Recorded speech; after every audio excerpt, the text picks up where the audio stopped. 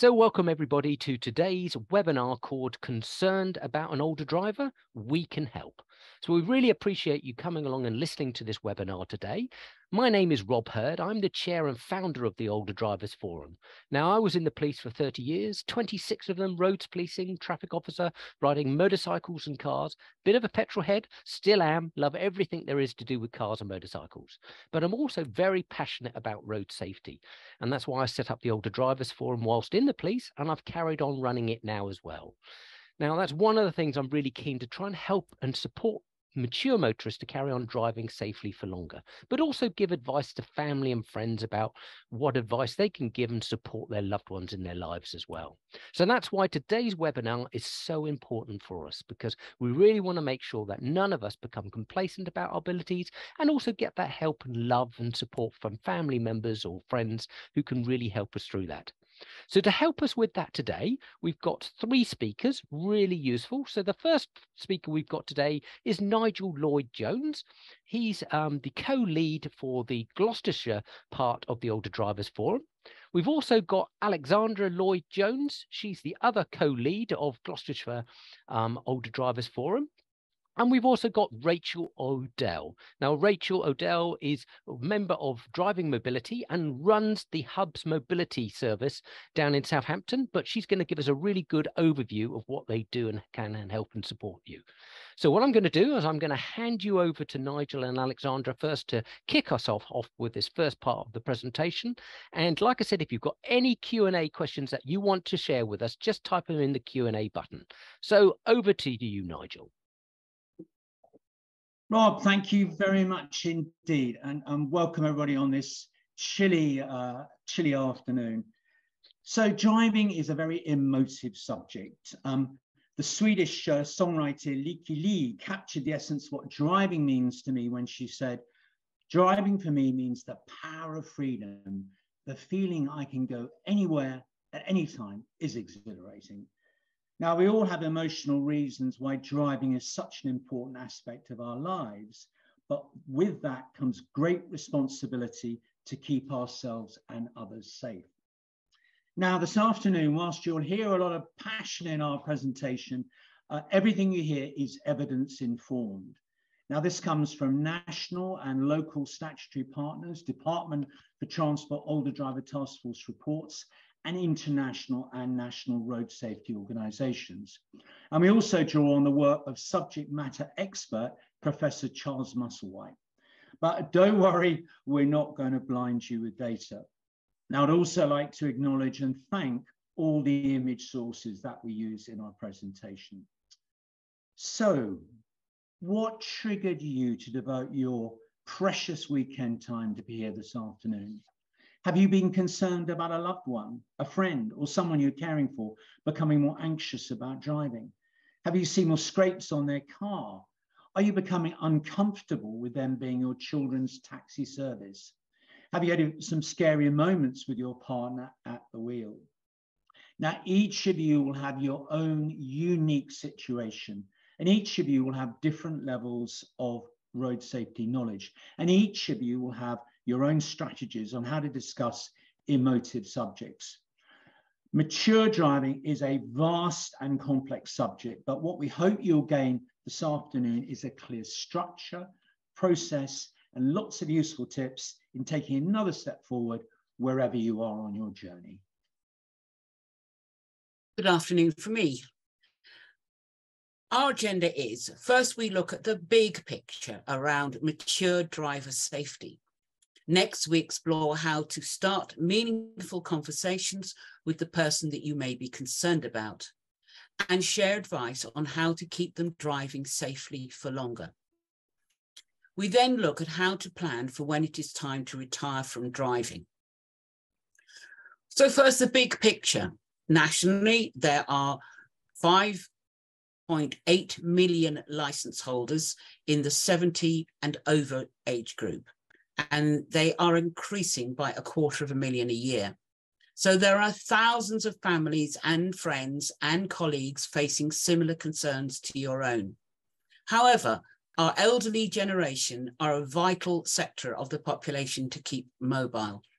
They're working longer as the age of retirement is extended. And with the cost of living crisis, there is now a record 1.5 million pensioners back to work.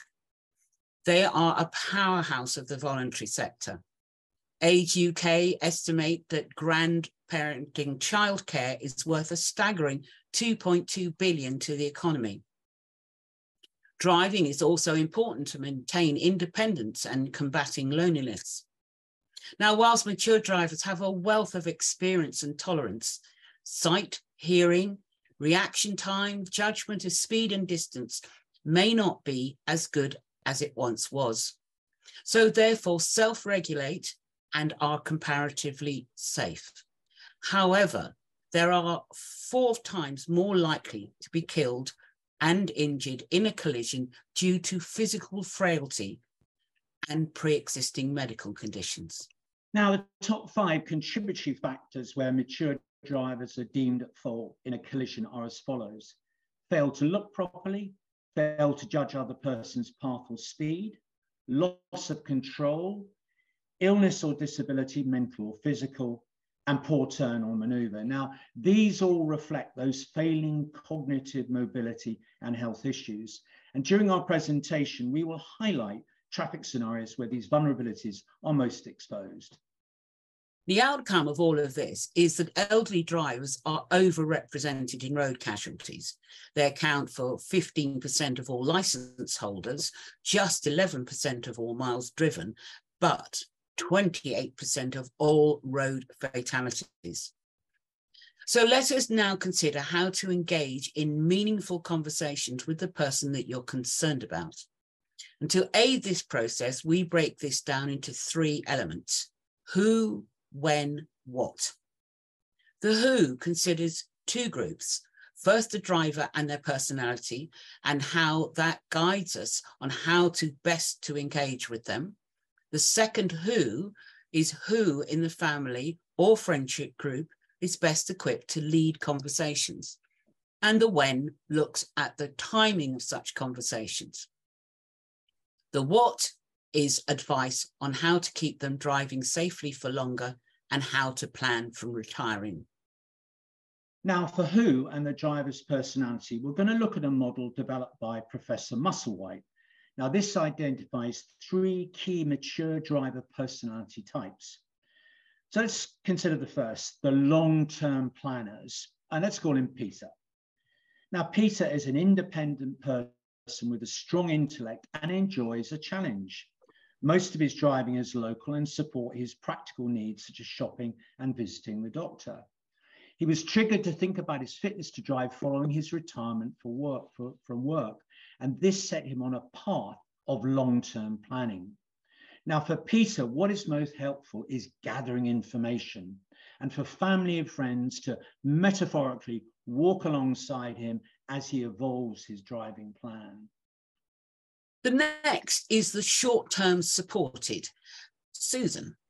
Susan is a very social person with most of her high annual mileage relating to sustaining her busy way of life.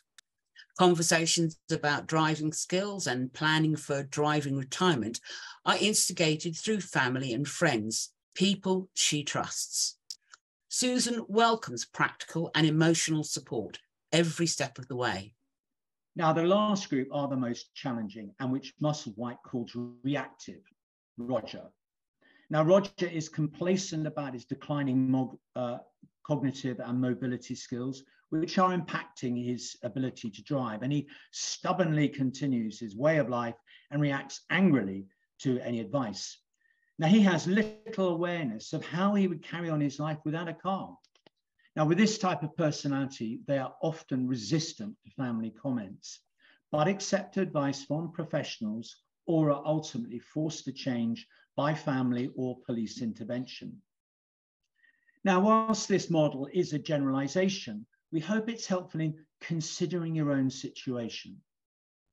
Now, the next part of who concerns the most appropriate member of the family or friendship group to lead conversations. So consider the personalities involved and previous experience in discussing challenging topics. Now, some families mistakenly assign this to the most authoritative person, to deliver their concerns as an ultimatum, when a more compassionate, non-judgmental approach is required. Hearing sensitive information from the right person will make a big difference. Now, not surprisingly, research confirms that conversations are often best initiated by a spouse, adult child, or a trusted friend, with the rest of the family putting on a united front to help the driver make safe decisions. The when concerns the right time to talk. Ideally, these discussions should start before driving becomes a problem. So it's important to normalise the topic of road safety as part of day-to-day conversations. Ways to achieve this is to talk about road safety issues relating to the family, such as the grandchildren's latest car seat, or issues around the school run, or mentioning the latest police awareness campaign, and even drawing attention to news about a recent road collision. This is not to scare the driver, but to keep them informed. Also chat about family history around other relatives reduced or eventually retired from driving. All of this gives opportunities for conversations about attitudes and responsibilities around safe driving. These conversations can be introduced at key moments in time concerning changes in the driver's health and driving abilities. However, if they are already causing concern, be prepared that the initial conversations may invoke strong emotions. And you will need to persevere to ensure helpful discussions and diffuse the negative feelings. We urge you not to postpone these conversations because of fear or guilt that you didn't start sooner. It is vitally important not to avoid difficult conversations, to avoid potential tragedies. So now on to the what, and how can we help drivers such as Peter, Susan, and even Roger to drive safely for longer? Now, there are three main elements to any driving scenario which we can influence: driving ability, preparedness and suitability of their vehicle, and journey planning. So let's first consider driving ability. Now, our headline alert here is there is no exact science on defining at what age we become a mature driver, as a decline in our cognitive abilities and mobility impacting fitness to drive can be quite subtle and varies from person to person. Driver illness or disability is the fourth most significant contributory factor in mature driver at fault in collisions. And that's why regular health checks to confirm fitness to drive are so important. Now at 70, we're required by the DVLA to renew our license and declare we've had an eye test and there are no medical reasons that might affect our ability to drive. Now the licensure renewal is not intended to victimize us, but acknowledges that by this age, many of us have health issues that affect driving. Now, the importance of eye tests is because 90% of all information used to drive is visual. However, eyesight deteriorates gradually without us necessarily becoming aware. And we may compensate for this without realizing our sight may have fallen below the legal limit. Now, at the eye test, we recommend asking the optician if they have the equipment to check peripheral vision and request they perform that test, for which there will be an additional charge. Now, peripheral vision is crucial for safe driving. By our 70s, we can lose 20 to 30 degrees of our peripheral vision, which is why with age, we become more vulnerable to collisions when merging with fast traffic. Now, this is evident by failure to look properly being the major contributory factor in mature drivers at fault in collisions. Now, at a test, the optician will give an alert if they spot any condition that might affect our ability to drive. So this is someone with normal vision, and now someone with cataracts, someone with normal vision, and now someone with advanced macular degeneration. Now, failing eyesight is one of the main reasons for driving retirement, which is why eye tests are so important. Now, if you'd like to know more about eyesight and driving, then register on our website for our webinar next Tuesday at 2 o'clock, hosted by Valerie Singleton. So back to our mature driver. When they have an eye test, suggest they also take the opportunity to have a hearing test, which many opticians are now offering. But there are other areas we need to look at to assess true ability to drive. How is their mobility? Is there full movement of neck and hands? Do they have issues with their feet? And do they walk comfortably? A good safety procedure, which checks flexibility, is one of the recommendations in the Highway Code, and it's to use the Dutch reach to get out of the car. Now, this involves using the opposite hand to pull open the door, which results in the body naturally swiveling around, so they might see more easily a cyclist that might be riding by. How quick are their reactions? By 65, reactions can be 22 times slower than a 30-year-old. Check with the GP on whether there are any medical conditions that should be reported to the DVLA and insurance company. Currently, there are 286 conditions that need to be checked, although confusingly, only 15 are actually mentioned on the license renewal form. Here we want to highlight two conditions, dementia and diabetes, and emphasize how important it is to get specialist advice with qualified professionals about these conditions and their impact on fitness to drive. On our website are webinars that discuss these conditions in detail. Information packs are also available from the Alzheimer's Society and Diabetes UK. So what about medications? Check with the GP or pharmacist on whether any of these will impact the ability to drive. Carefully checks are also needed if there is a change in dosage. A new prescription is given with the risk of negative interaction with an existing medication. Also be alert if your relative or client is using a friend's prescribed medication. It's sobering to reflect that failure to declare medical conditions can result in a £1,000 fine and prosecution in the event of a collision, but it would also invalidate the driver's insurance. Now, if driving is causing anxiety, we recommend drivers take a confidence-building, mature driver assessment offered by organisations such as IMA Road Smart. Now, these assessments take 1 hour, use our own car, and take place on roads familiar to us, and they cost around £65. You can even bring a friend. Now, these assessments are confidential and purely supportive. There's no need to inform the DVLA or insurers of the outcome. Now, if there are any cognitive or mobility issues, then assessment should take place at a driving mobility centre. Now, here I'd like to ask Rachel to join us. Thank you very much for being with us this afternoon, Rachel. Just to mention, Rachel is the Hub's Mobility Officer of Wessex Drivability. She has got years and years of experience with older drivers. So Rachel, first of all, could you just tell us a little bit about Driving Mobility, the organisation?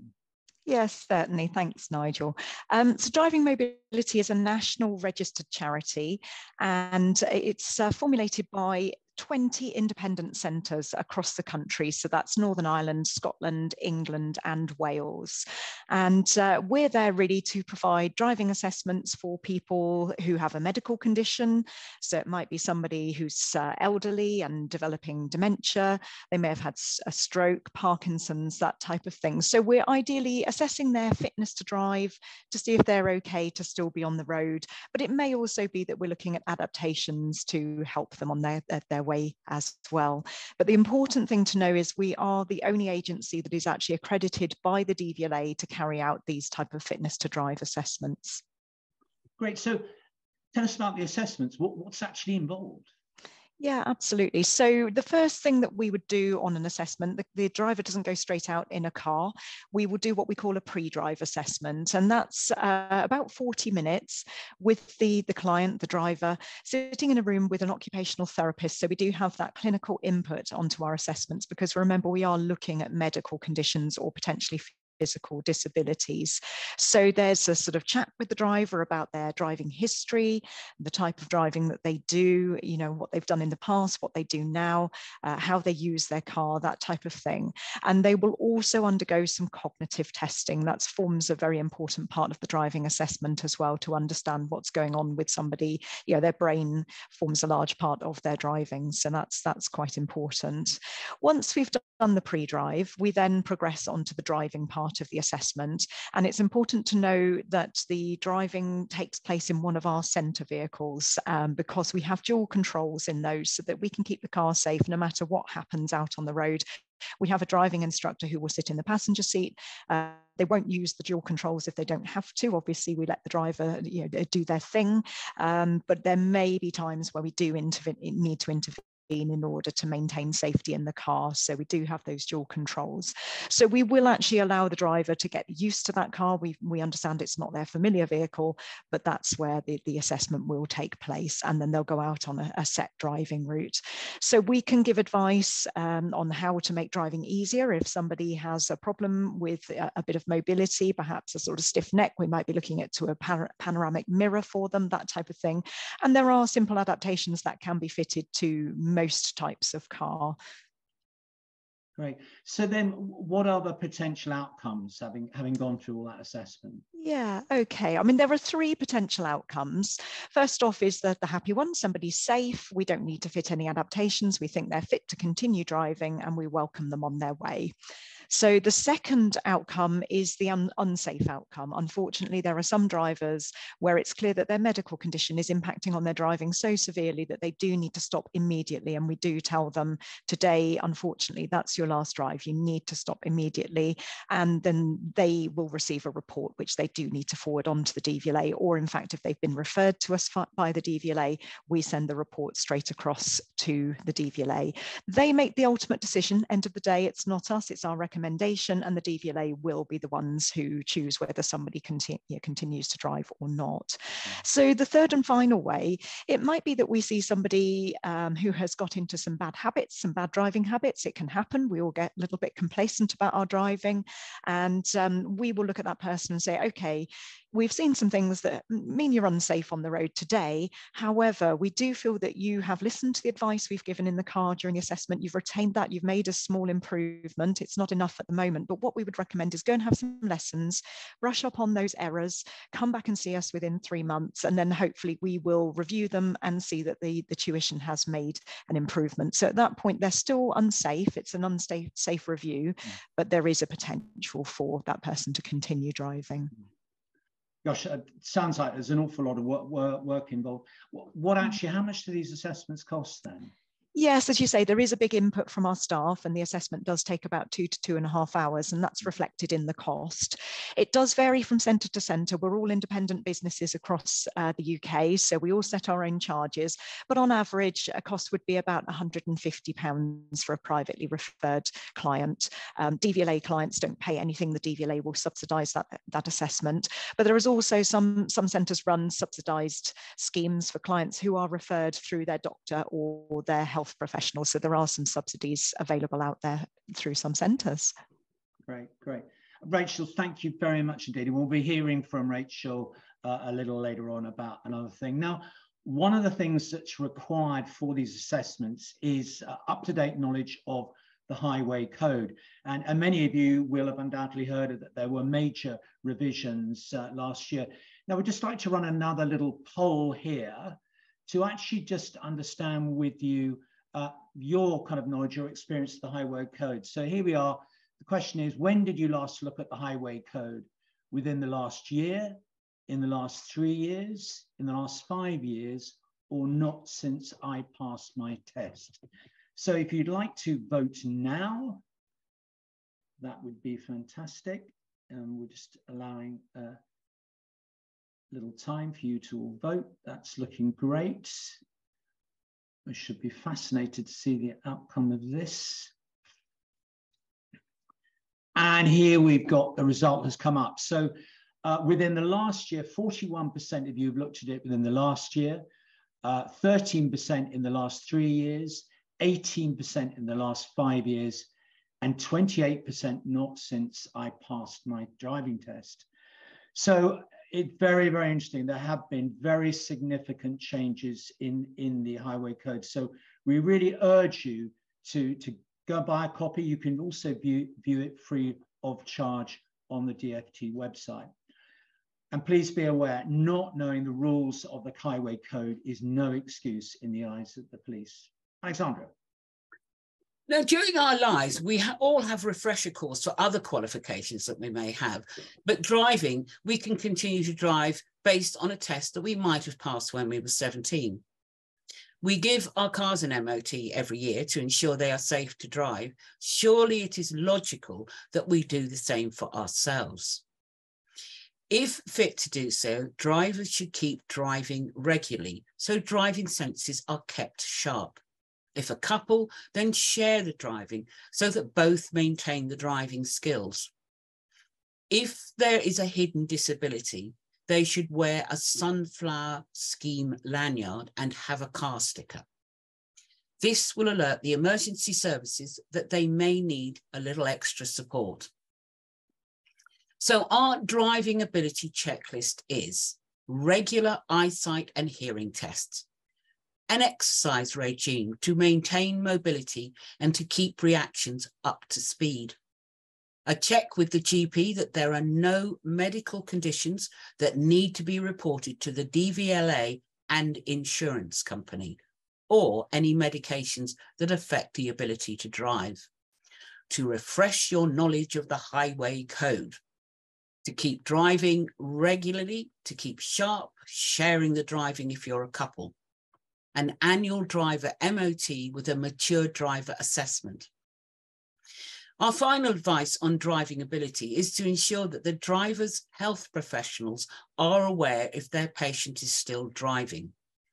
Our experience is that this can sometimes be overlooked if a relative accompanies the driver to an appointment, when the GP may then assume the relative is providing a taxi service. Okay, so what about the preparedness of the vehicle they drive? Now, our headline alert here is that many mature drivers' vehicles are only driven a few thousand miles a year, so extra care needs to be taken to ensure the vehicle's preparedness to drive if it's not driven regularly. Now, this could be even more of an issue if the driver doesn't feel up to doing those checks and is not aware of the latest thinking, equipment, and services are available. So checks you can help with are as follows. First of all, get a garage to check the car's battery health. Particularly in the winter, driving places higher demands on the battery with extra use of lights, heaters, and wipers. If the car is only driven short distances, then we need to ensure it is in good condition to hold its charge. Battery failure is the #1 reason for call-outs. Check all car lights are working and properly adjusted, not forgetting the front and rear fog lights. Check tyre pressures at least every 2 weeks so that the tyres are in good condition with sufficient tread. Now, by that, we do not mean the legal limit, and the reason why is this. Look at the stopping distance differences in the wet at 50 miles an hour between a tyre with 3 millimeters of tread and one at the legal limit, which takes 25% longer to stop. And that's why we recommend changing a tyre when it reaches 3 millimeters of tread. Wiper blades work extra hard in the winter due to grit from the roads, so check the wipers clear the screen without smears. If wipers need replacing, then again invest in a premium brand such as Bosch Aero Twin, which are a which best buy and constantly come out on top in comparative tests. When clearing the windscreen of ice, make sure to lift and clean the wiper blades to ensure they are not frozen to the screen. If we don't do this, then the wipers are operated, they will be damaged, or the windscreen wiper motor will burn out. Check the windscreen fluid is topped up and with the correct rating for sub-zero temperatures. Now, RAC recommend a premix effective down to -15 degrees Celsius. Now, most cars use a long life antifreeze, but a check should be made if the car's antifreeze needs changing. This is the tip I like. Clean the door seals and apply a silicone spray lubricant to avoid the doors being frozen shut. Tell you it really works. Also, cover the windscreen with a frost guard or apply a pre-icer spray or to stop the ice forming in the first place. Check they have a can of de-icer and an ice scraper. Update them on the latest advice on how to de-ice and demist the car, including using the air conditioning, which acts like a dehumidifier and dries the air in the car, speeding up demisting. It is vitally important that mature drivers, possibly with compromised eyesight, do not drive off before they have full visibility. Check the breakdown service documents are in the glove compartment and the telephone number stored on their phone.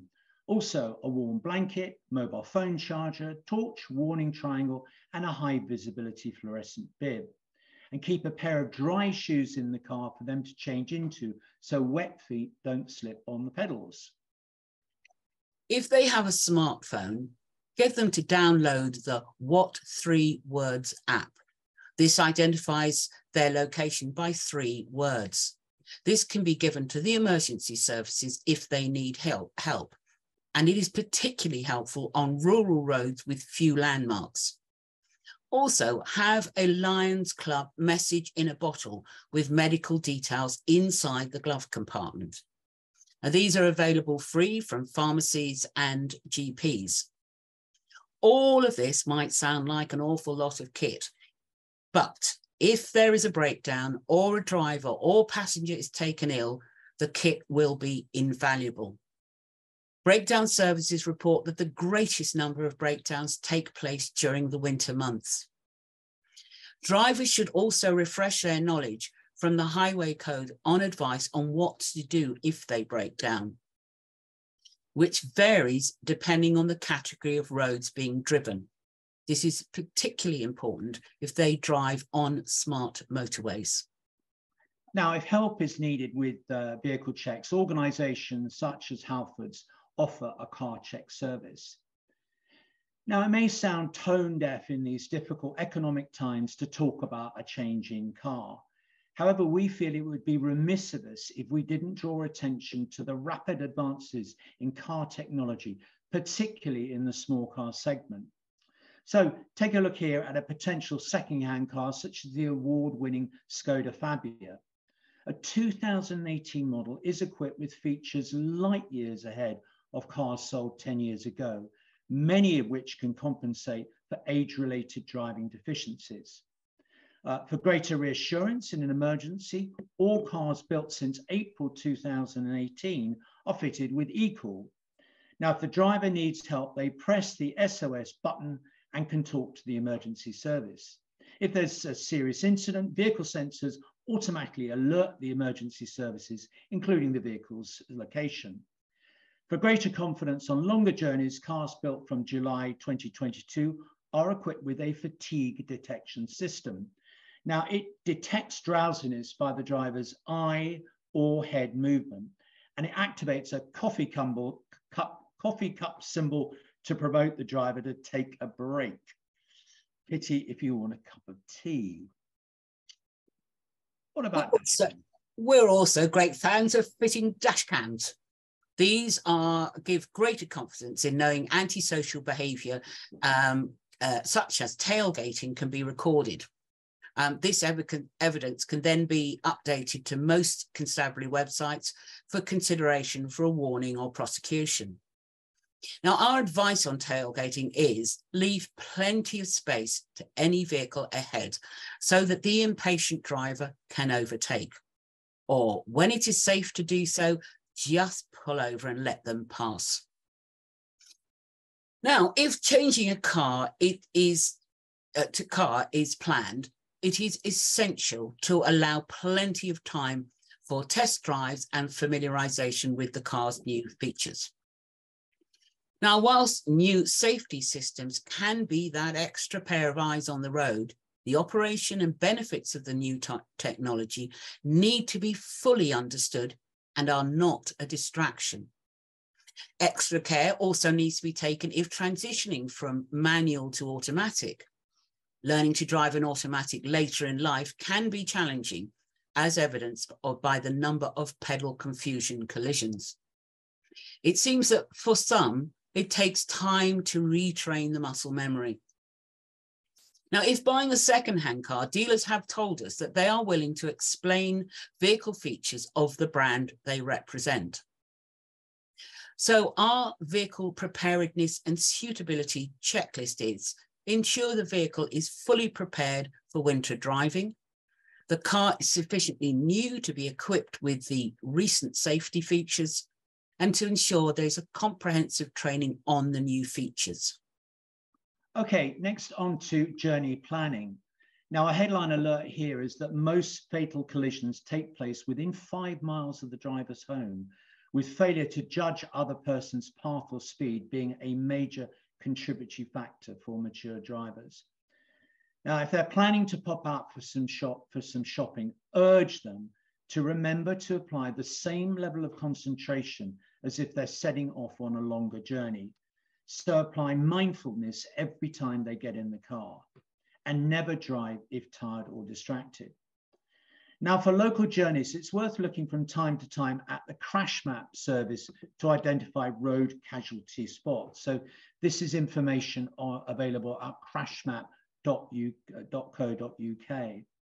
Now, this map is the area around Bolton-on-the-Water, which is a popular visitor destination here in Gloucestershire. Now, as you can see, this highlights the risk at the turn-off from the Fosse Way. And the high number of casualties in the town itself are primarily tourist pedestrians stepping off the pavement into the path of the car. So this is a very valuable source of information when you're planning. Alexandra. If they're planning a longer journey on unfamiliar roads, they should check online map services such as Google Maps and plan the route to minimize more demanding roads.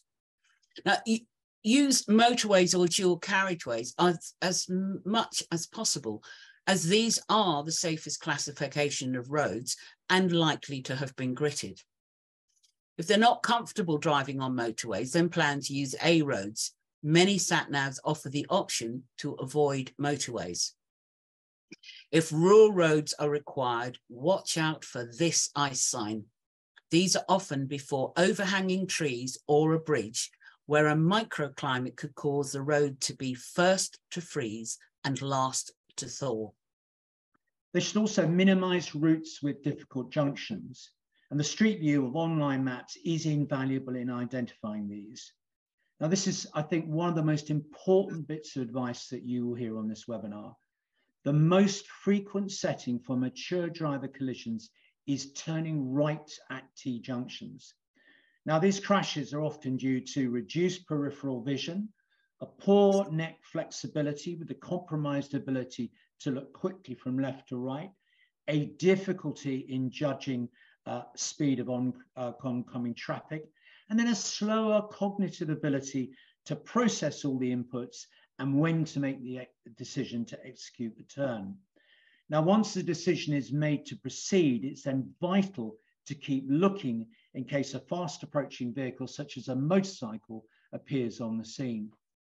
Now, as I said, failure to judge other person's path and speed is the second highest contributory factor in mature driver at fault collisions. Now, if possible, they should avoid afternoon rush hours, which are statistically the most risky.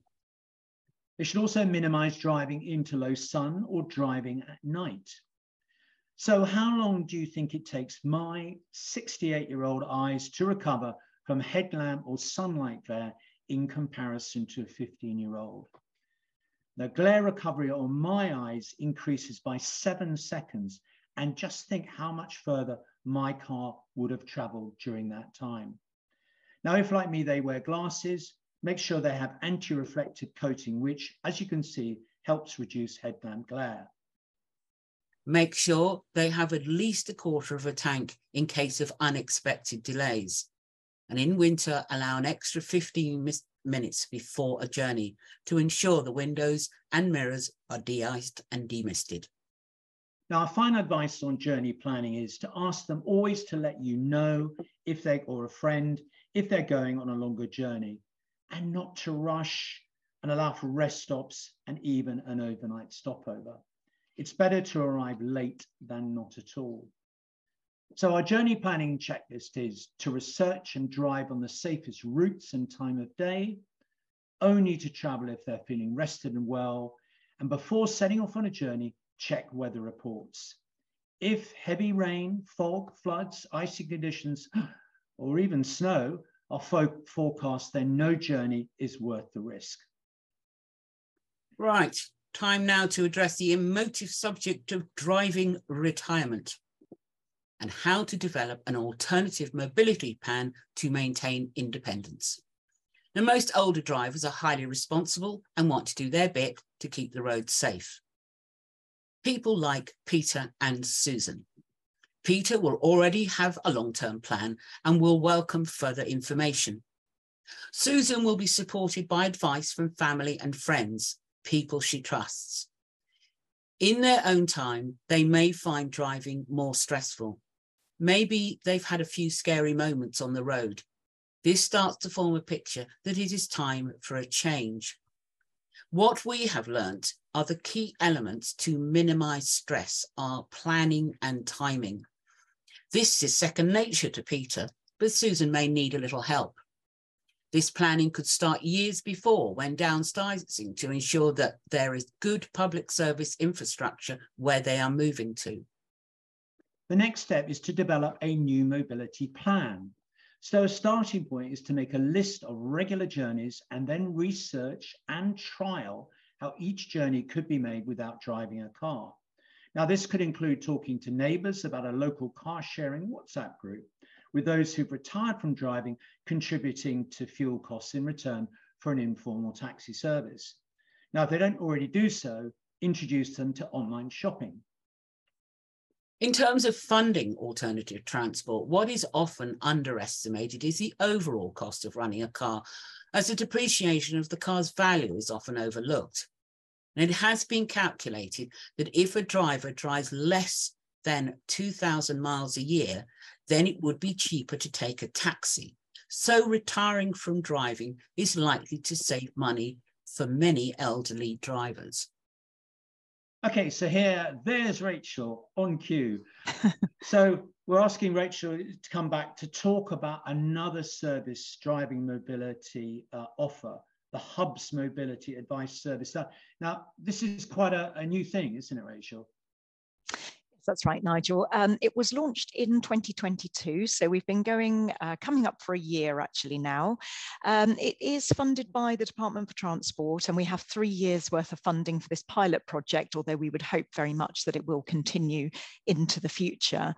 So the idea of the service is to provide free, impartial advice for anybody who is planning to retire from driving, or perhaps they're someone with a disability that's stopping them driving altogether. They may never have driven, but they need some help and advice of how to get around. So it's primarily, as I say, for people with medical conditions or disabilities that is impacting on their driving and leading them to potentially stop. Great. So I'm planning to retire from driving. How do I actually engage with the service? What information do you need from me? Yeah, so, we're happy to hear from anybody who's in this situation. The hubs are generally located within their local driving mobility centres, so you can find out where your driving mobility centre or your local hub is, either via the driving mobility website, or we have our own specialist Hubs Mobility Advice website, and that will have the contact details of your nearest hub. You can get in contact by email, by telephone, or we also offer face-to-face consultations. That's generally by appointment, because obviously if we're dealing with another client, we can't just have a drop-in, but we will make an appointment for someone if perhaps they've got hearing difficulties and they can't use a telephone, they're not capable of using email. So we will talk to people face-to-face if necessary, and we're really happy to use all of those means. So get in contact with us. You might be referring on behalf of a friend or a relative, But what we will then do is ask a lot of questions about the person who's stopping driving's travel needs. What do they want to do? What do they need to be able to do? And then we tailor our advice to each individual. They're all living in different parts of the country. One size doesn't fit all. Some people may be confident to use public transport, but they just don't really know what's there. So, we're really just finding out what those people want and bespoke advice for each person. Yeah.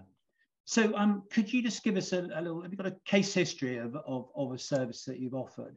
Yeah, absolutely. I mean, this was a client, an elderly client, but they'd never driven, but they were hoping to learn to drive, but it was unsure how that would actually go with them. But they had very severe mobility issues, leading to them to being largely housebound. They couldn't get out without a car, and they had no local family living nearby, so very much socially isolated. They did have a small mobility scooter. So the first thing I did was to explore the option of getting on public transport if possible. That's always what we would encourage people to do. Community transport may be limited and it's in high demand. So obviously we want to safeguard those places for the people who really need it. So I discussed the possibility of taking that scooter on a bus. That would involve liaising with the bus company. A bus company won't allow you with a scooter on the bus until you have undergone some training to make sure you'd be safe to do so. And the scooter would also need a permit to say it was of the right size to enable it to travel on a bus. So, I offered that as an option, a liaison to talk to the bus company and organise that training for the client. However, they decided that public transport, they were a bit frightened of taking public transport. There was an autoimmune issue with the person, so we discounted the public transport.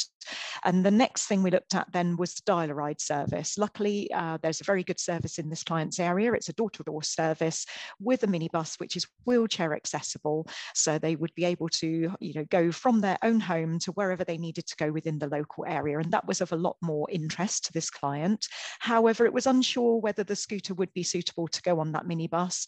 So I then had a discussion about the local shop mobility service. So the client would be able to use the minibus to be dropped off in their local town centre at their shop mobility, where they could then hire a scooter for the day and be able to sort of be on their way, do their local shopping, etc. And there was another complication with this client in that their own scooter was actually on lease from a Motability scheme. And as they were hoping to upgrade to a car if they passed their test, they had been told that the moment they placed the order for their Motability car, the scooter would be taken away from them.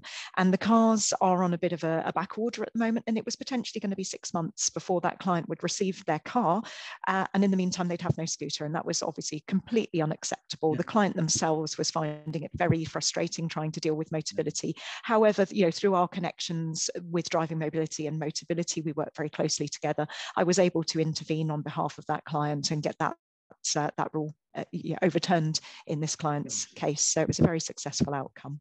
Wow, oh, Rachel, I mean, it just sounds like a fantastic service, but you're not miracle workers, are you?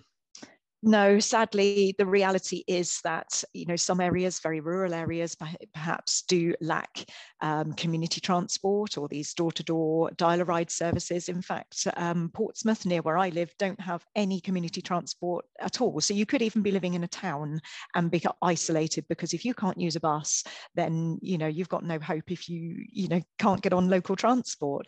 Yeah. So there are these real pockets. And of course, community transport is often funded or partially funded by each person's local authority, and it depends what that local authority chooses to spend their money on. Of course, everything is important and money doesn't go too far these days, so it is a real postcode lottery, but we try and help where we can.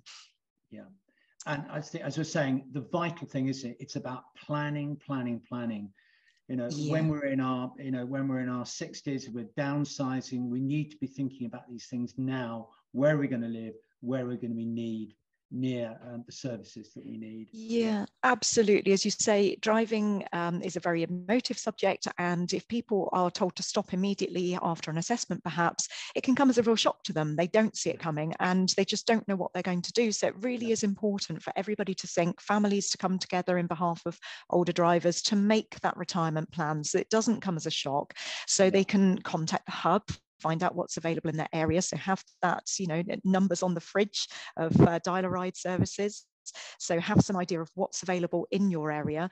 Maybe take the bus once a week, while you're still driving, just practice taking the bus. So you know what to expect. It's not a scary thing when you've tried it.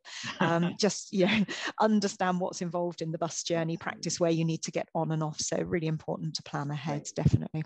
Great. Rachel, thank you. Thank you so much. Thank you. Thanks, Okay. Nigel.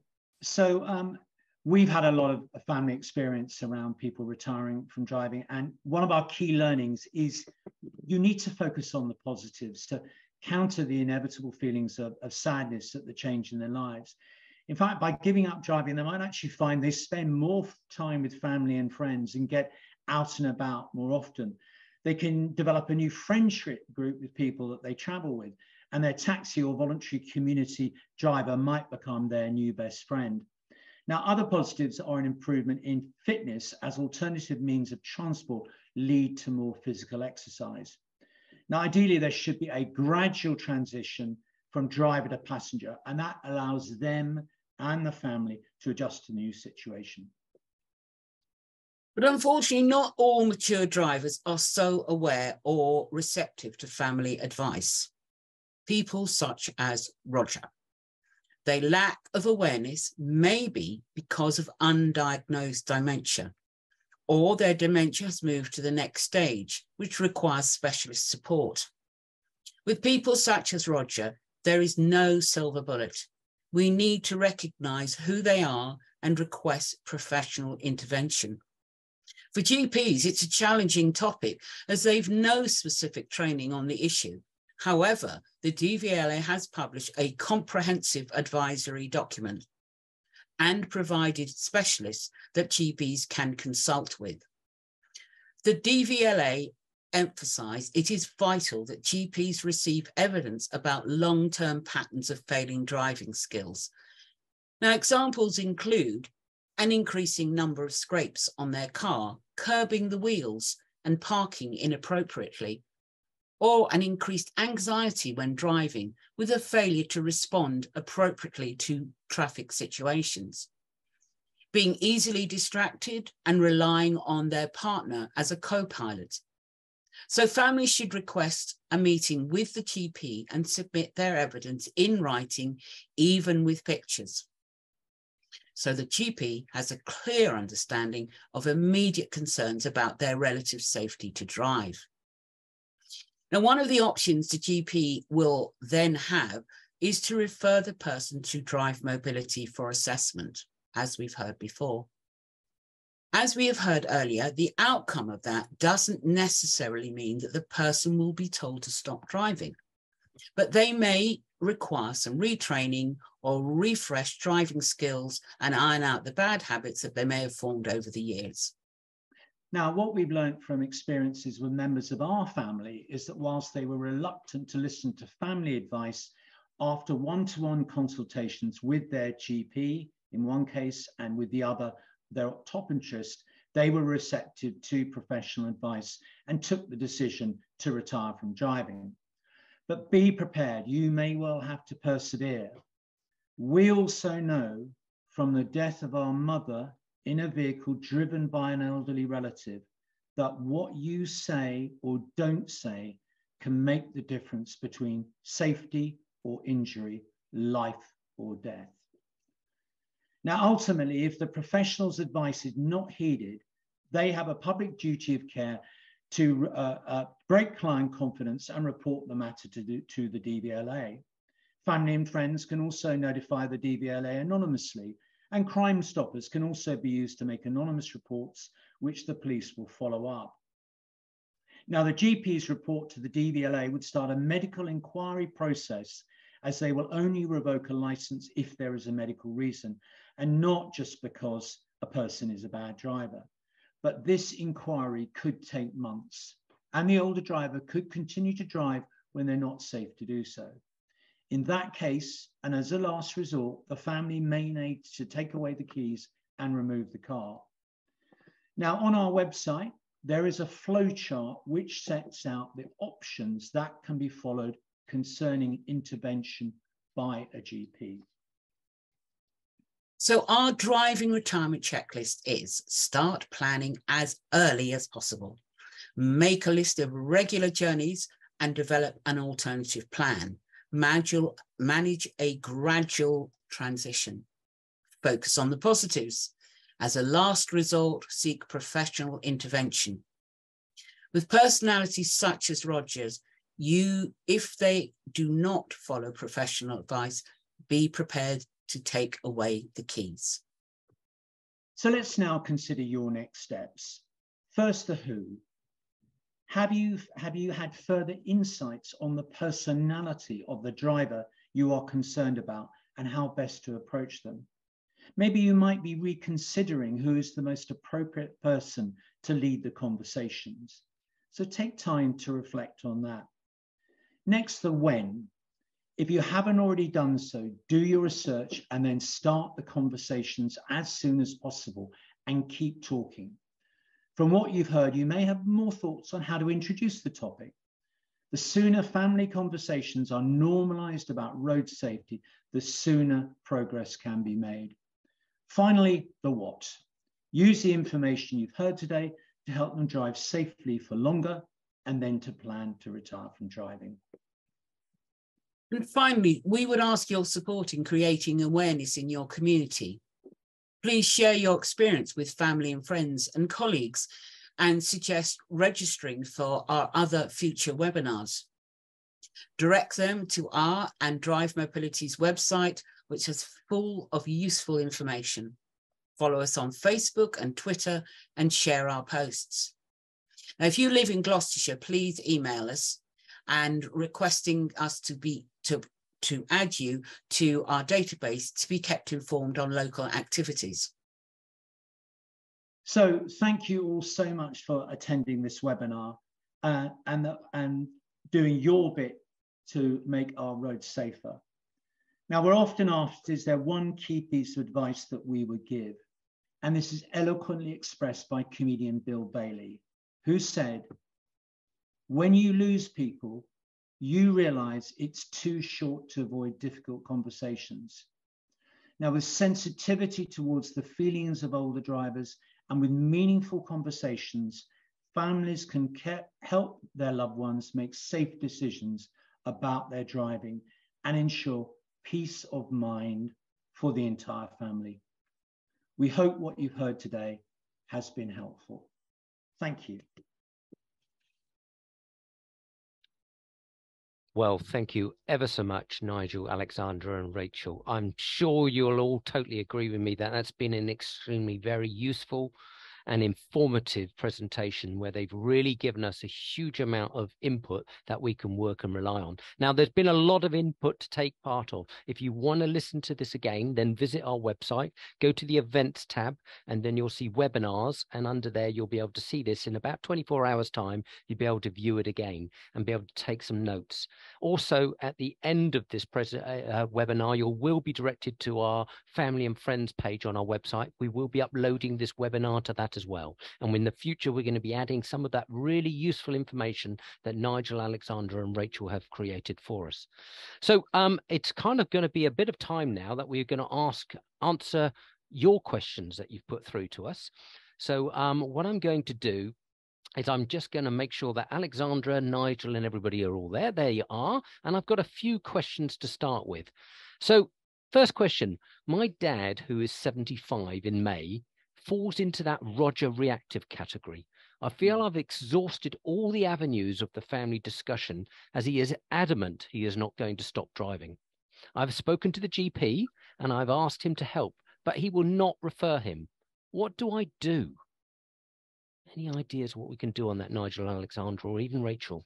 Rachel, I think you have probably faced this with some of your assessments, haven't you? What's your experience?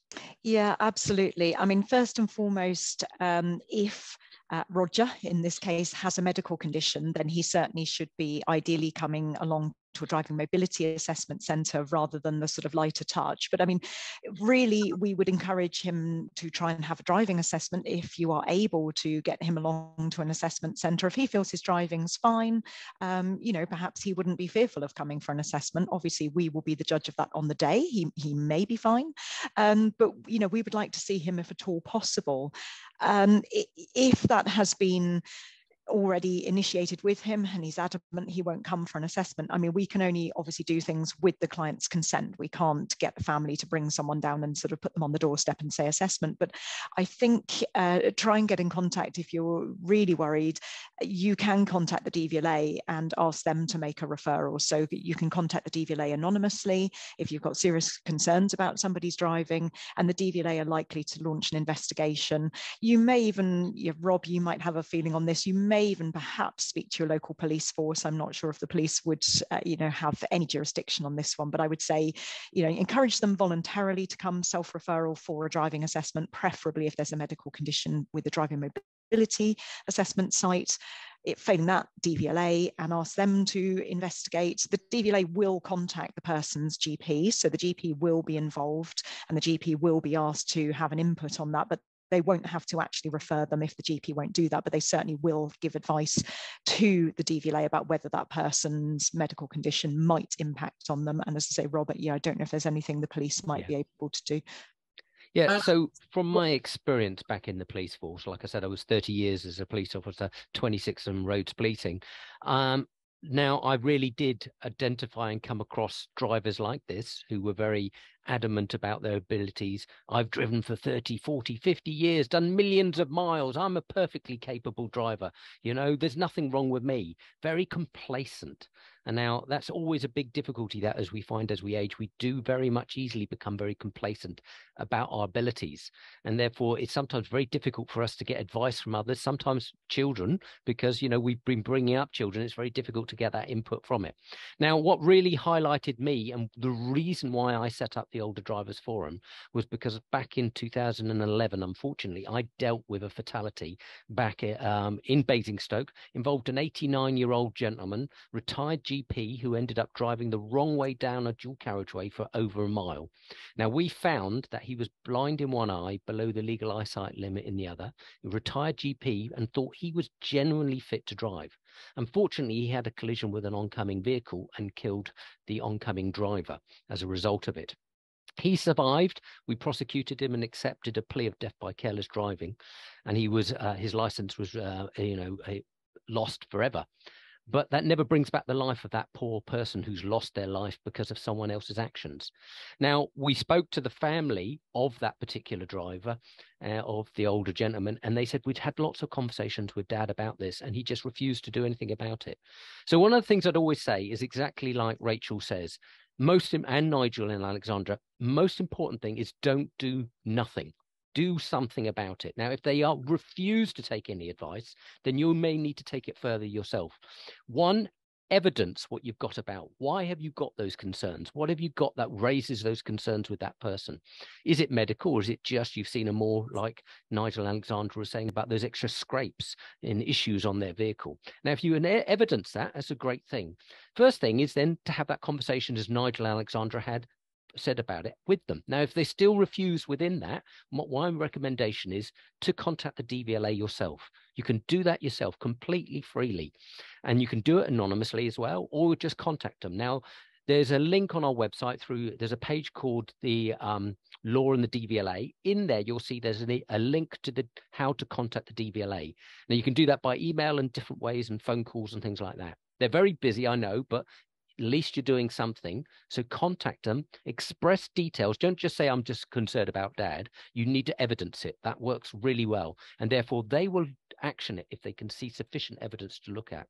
Now, also, if you've got concerns maybe about different things to do with their driving, maybe not medical, something, yeah, please do notify the police, because you are telling them, raising aware, because if that person then gets stopped by the police by something, they've got that evidence, and they always keep these reports online, and it will make them action and maybe do something further in the future. So it's always worthwhile trying to follow up that conversation. Now, if you want to hear more all about that story that I told you about the 89-year-old driving the wrong down wrong way down the dual carriageway.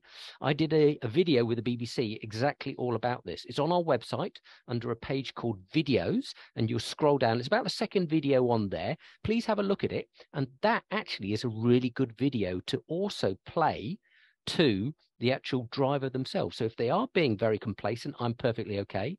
Play that video to them, have that conversation, said, Dad, Dad, Mum, is that you? Yeah. Rob, there's a follow-up on that question, which would actually be a very simple route. Okay. Apparently, they've not, this chap said he wouldn't have an eye test. Now, he's over 75.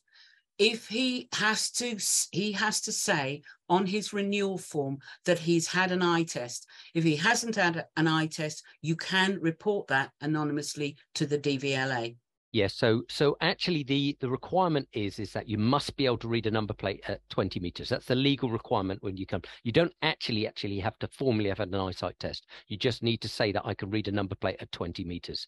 Now, what we'd want to do is maybe next time you take them out, say it's about 5-6 car lengths. Can you read that number plate, Dad or Mum? Can you see that down the road? Now, if they can't, I would definitely 100% contact the police and say that I am concerned about their sight and driving, because then that produces enough sufficient evidence. We're currently running a national eyesight campaign, which I'm hosting up with a number of organisations across the whole of the country, and we're trying to encourage everybody to have regular eyesight tests with an optician, not just a 20-metre number plate one.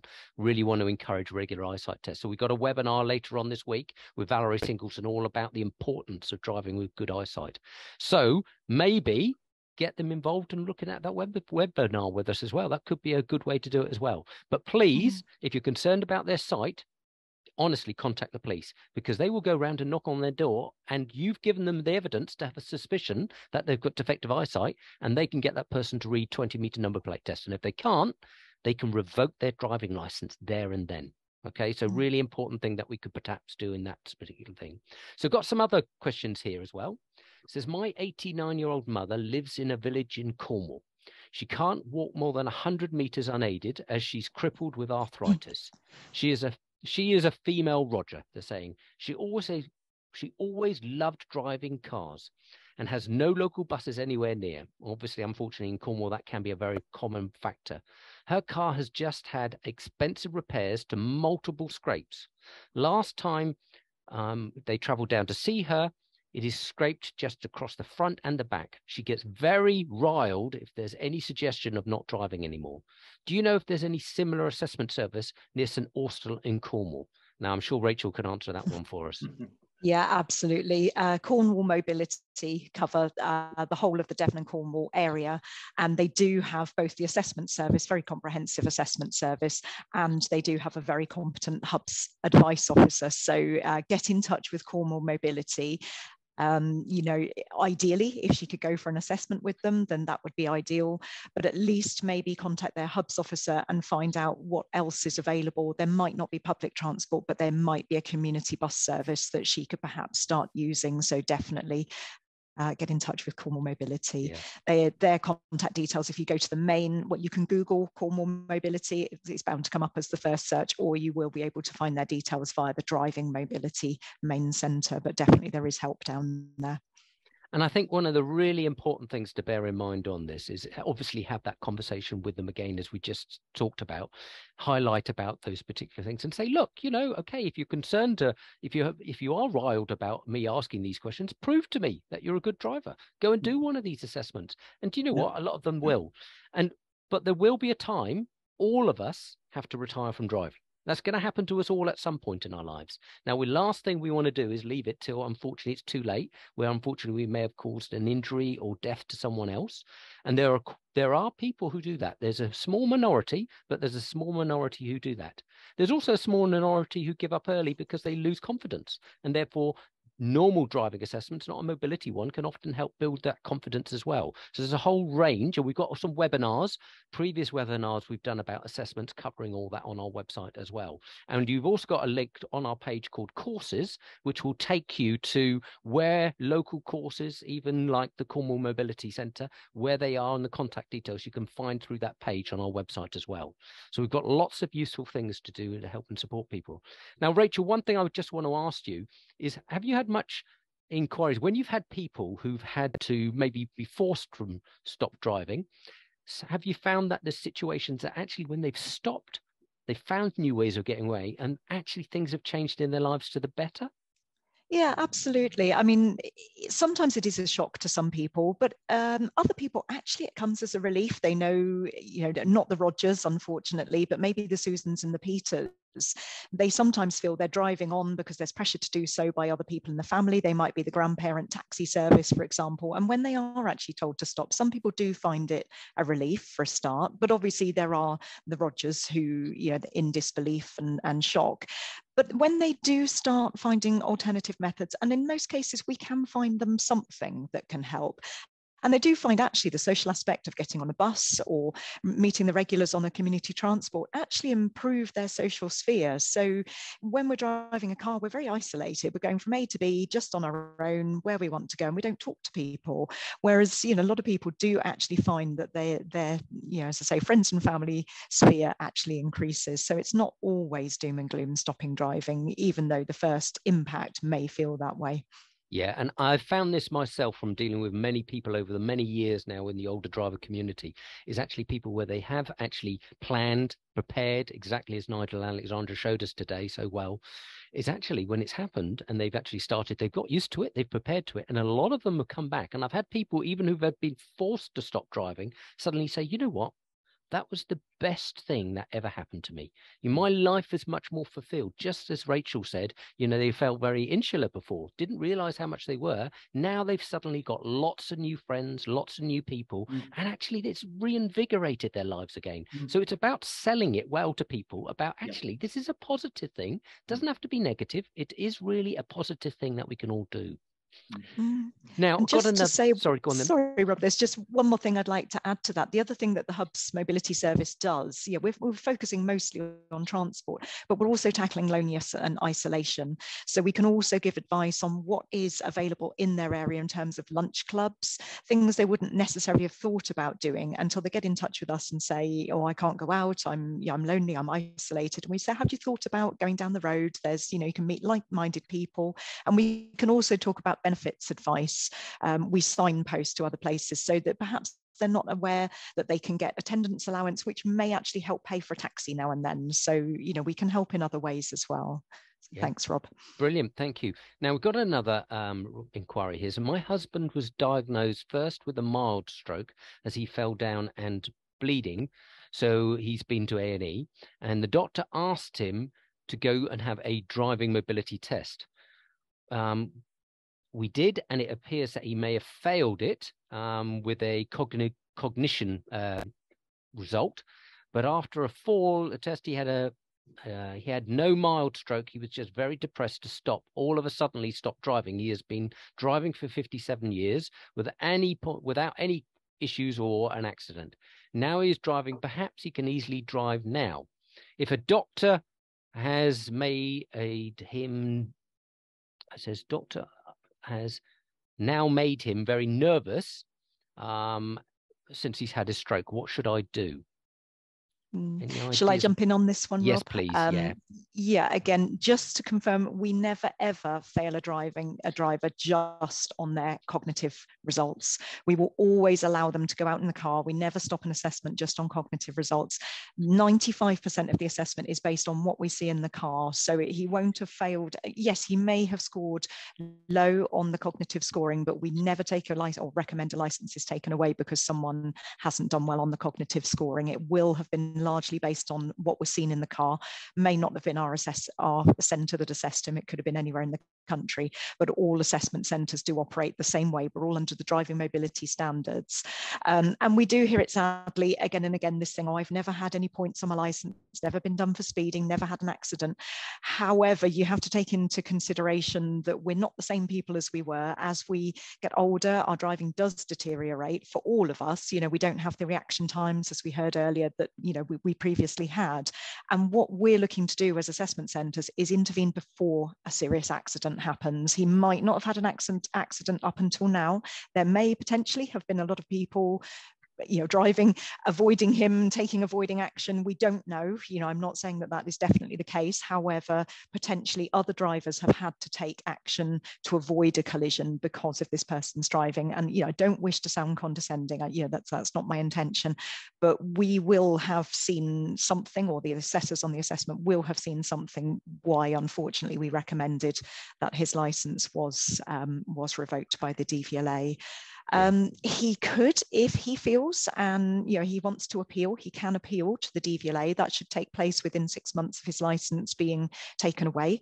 If his doctor or consultant feels that it wasn't a stroke, and his condition, whatever it was, has improved, and if the doctor is prepared to speak to the DVLA on his behalf, if he wants to make an appeal, and his medical condition has improved, he can apply for a provisional disability assessment license to come and be reassessed and see, if indeed his driving has improved. Perhaps that medical condition has actually got better. It does happen with strokes or the like, where somebody can actually improve their condition. So I would say, if you seriously think he has got better from this stroke and his driving isn't now affected, then appeal to the DVLA.